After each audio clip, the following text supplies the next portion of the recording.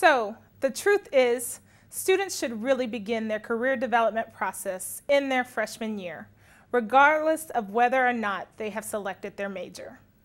A career is the pattern of work-related experiences and activities over the span of a person's work life. Career development, therefore, is the lifelong process of managing these work experiences through a series of activities and events. In the textbook, we have provided you with a model for working through the career development process. This is not a linear process. It is also something you should not expect to do only once in your life.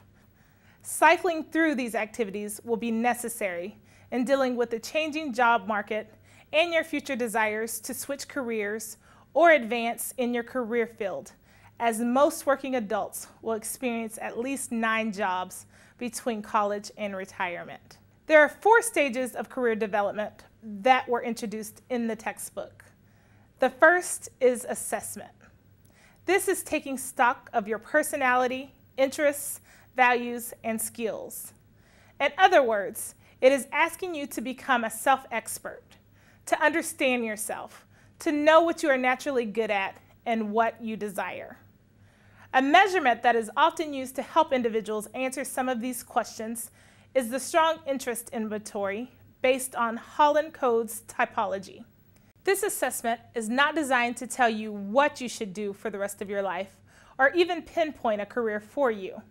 Instead, it will allow you to identify common themes between your interests and careers.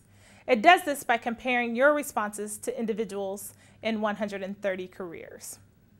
A job is an extension of who you are. It can allow you a means to express your personality, your strengths, your talents, and interests. So finding out who you are will be beneficial in helping you find your niche. There are, however, some common errors many students make in connecting who they are to careers. Donald Asher, a nationally recognized career advisor, identifies the 3 main sources of career planning error as confusing what you're good at with what you like to do, thinking you have to get every passion fulfilled at work, and believing that your particular interest or talent needs to be the only thing that you do at work. The next stage in the career development process is exploration. Exploration is discovering your potential career options and narrowing your search.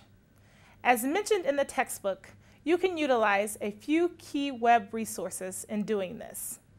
O.Net Online provides accessible and detailed occupational descriptions that are useful to students, job seekers, employers, and researchers who are exploring and searching careers.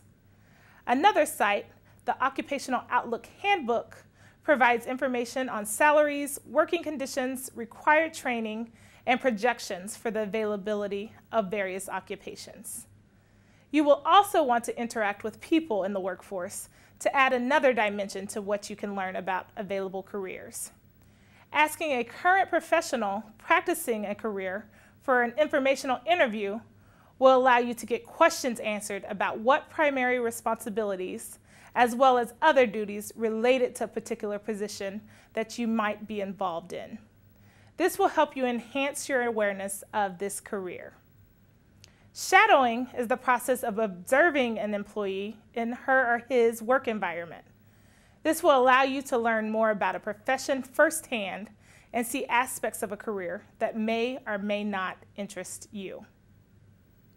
The third stage in the career development process is preparation. Preparation allows you to get ready for your career of interest through targeted learning objectives and deliberate opportunities that will help you develop. The goal of this stage is to improve your career readiness. An important skill to develop during the preparation stage is networking.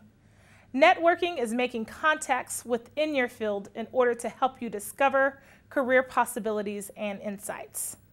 The average American knows 600 people.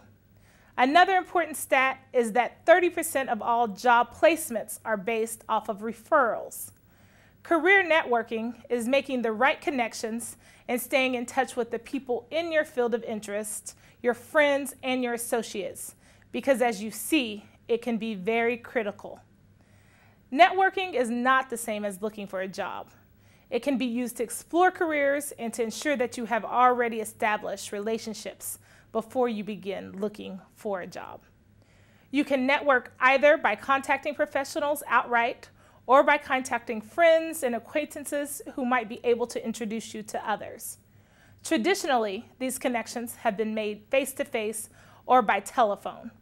However, today, many people also use social networking websites such as LinkedIn to expand their professional network. Internships are another way to prepare for your career. You can take advantage of these temporary opportunities during the summer or the school year. You should consider full-time and part-time prospects, as well as internships that are paid or unpaid. According to Asher, individuals who take advantage of internships during college are more likely to land a job in an industry of choice, more likely to receive job offers at graduation, more likely to receive a higher starting salary, and are more likely to have a job reference and a letter of recommendation. Features of a great internship are an opportunity to work at or above a slightly higher skill level, formalized acculturation program, a clearly assigned supervisor or mentor, exposure to various departments and or functions, and an established channel of consideration for a permanent hire. The final stage of the career development process is execution. Execution is taking intentional action that results in achieved career objectives. Execution is about implementing an action plan and setting both short-term and long-term goals to achieve these objectives. It involves cover letter and resume writing, job searching, and interviewing. All of these processes are necessary for you to obtain the employment opportunity you desire. In order to be most effective, this will take commitment and persistence on your part. It is okay to fail, however, you have to keep active. Finding the right vocation can ultimately create an opportunity for you to contribute to society in a way that is meaningful to you. Be prepared to balance the need to learn the various aspects of your role over time with the readiness to make the contributions you can as quickly as possible. However tempting it may be, it is not sensible for you to base your job satisfaction on how easy it is to perform your job responsibilities. Like college, some of the most exciting rewards can come out of tasks that require hard work and dedication. On the other end of the spectrum, do not be concerned if everything you do is not challenging or stimulating. Sometimes as a new hire, you will be asked to do the things no one else wants to do. Be willing to pay these dues. As you settle in, you will know more and more if a career is right for you. With that, be willing to work diligently to reap the benefits that can come from being in a career you enjoy.